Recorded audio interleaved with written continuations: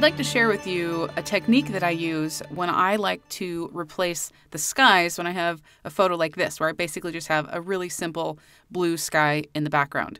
Now, this technique is going to work best and pretty much only work on images where you have a very solid, simple background or a simple sky, and there's a lot of contrast between the foreground and the background. Most of the time, I'm using this technique when I'm dropping in a new sky with a blue background or a blue sky, or maybe even just a white or a nothing sky in the background. Now, the masking brush tool in Luminar is pretty straightforward. You can set the size, the softness, and the opacity. I'll go ahead and make sure that I have that preview toggled on.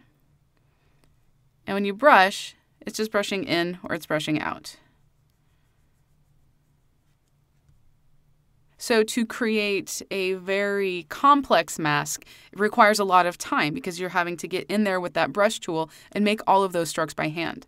So I'm going to show you a different way on how you can create those complex masks in literally just a few minutes without having to make any brush strokes whatsoever. I'm going to go ahead and delete this mask so we can start from scratch here. I'm also going to toggle that mask preview so we're no longer seeing it. Okay, so now I'm back to basically the beginning with a freshly opened file. I'm going to add a filter, and I'm going to select black and white conversion.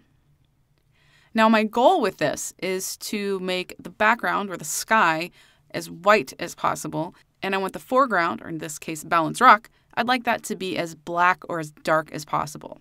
So in the luminance section of the black and white conversion filter, I'm going to scroll the cyan and the blue all the way to the right.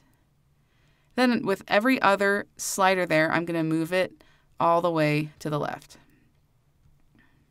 By the way, if you don't see those color sliders, make sure you toggle that advanced button so that way you can work with those color sliders.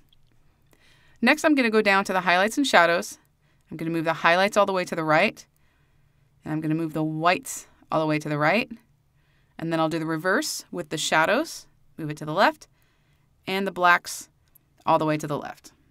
Now, all of this did a pretty good job of giving me a really nice black and white representation of this image and what I want to work with. Your photo, however, might need a little bit more push to get those whites and those blacks really, really contrasty. And if that happens, you want to click on Add Filter and then go into Curves. Then go at the very bottom, the very far left part of that curve, and slide it along the bottom to the right. And then do the same but opposite with the top right and move that to the left. And you can see that that top right slider actually did a pretty good job of kind of killing some of those little extraneous little wispy clouds that were in the background.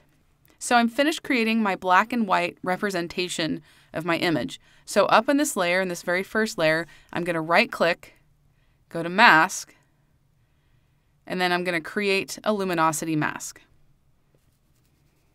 Now I'm just going to hide this layer and just forget about it for the time being. Now let's go ahead and add a new sky. I'm going to click on Add Image Layer. I'll go ahead and choose a sky, double click to add it.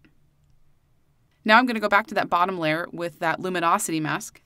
I'm going to right click, go to Mask, Copy Mask, and with that sky layer selected, I'm going to right click and go to Mask, Paste Mask. And voila, I have a beautiful mask of my scene. Now it might need a little bit of cleaning up, and there are a few different ways that you can do that. And what you do is probably going to depend on how much contrast you have between your original sky and the new sky you dropped in, and also with whatever types of items you have and lines you have in your image. Some of them are going to need a little bit more massaging than others. But I can zoom in here and maybe pan over, and I can see that this mask is pretty good. Down here, there's a little bit of kind of a halo happening. So one thing you could do is, now I have the brush tool selected here, and when you have the brush tool selected, you have some mask options. So if I click on this little gear icon at the top, I can feather the mask. Now if I slide it to the right, and I'll kind of go a little extreme, you can see it's feathering inside and outside of my mask. I might not necessarily want that because I don't really want to fuzz the outside of my image. I just want to kind of make it the transition a little bit better. So for now, I'm just going to drop that down to 2, or let's see, maybe 3 or 4. So we'll leave it there for now. Now over in the Layers panel, I'm going to right-click and I'm going to duplicate this layer. So that just creates a duplicate of the exact thing that I just created. But instead of having this blending mode be normal, I'm going to change the blending mode to darken.